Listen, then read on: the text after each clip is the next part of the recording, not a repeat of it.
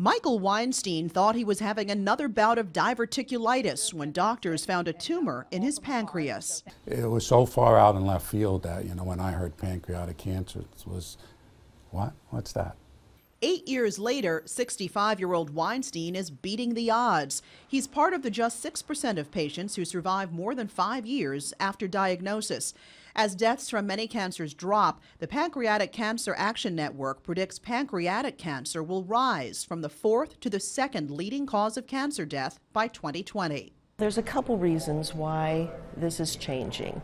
One is the changes in the population. There will be more people age 65 and older.